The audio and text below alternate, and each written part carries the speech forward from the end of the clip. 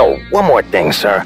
You told me you couldn't possibly have been at the crime scene at that time on account of your alibi. That being that you were at home playing your PlayStation 3.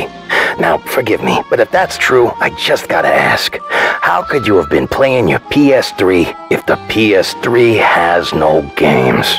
Why, Lieutenant, the PS3 is backwards compatible with many PS2 games. I was simply playing one of my many PS2 games at the time of the murder. Surely you're at least familiar with Kingdom Hearts. I'd be happy to show you my save file if it would put your mind at ease. Ah, gee. Kingdom Hearts. Yeah, that one's a classic. One of the best ones, even. My wife loves that little Sora guy. No, I agree. You're right, sir. I should have thought of that. Well, I'll get out of your head, then. Oh, one more thing.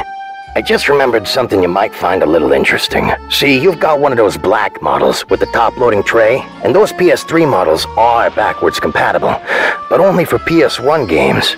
Kingdom Hearts wasn't on the PS1, though, was it? Oh, yes, how very observant of you, Lieutenant. Well, I suppose I must have been mistaken. My memory of that dreadful night, it's all jumbled, you see.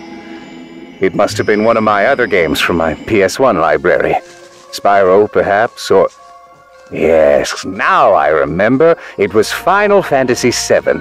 The character of Cloud is in both that game and in Kingdom Hearts. I must have simply gotten my wires crossed. How silly of me. Ah, all right then. That explains it. Well, have a good night then.